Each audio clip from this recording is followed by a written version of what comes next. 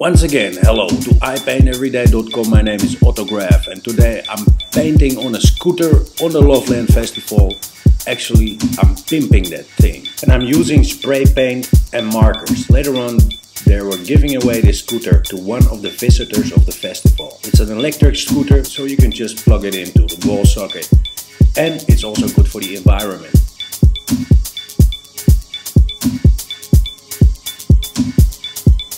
I would like to thank the people from Quick for providing the scooter, Marpessa, Maurits and Marnix for organizing the scooter pimping, and my man Bart Timbos for putting the dots on the I and I.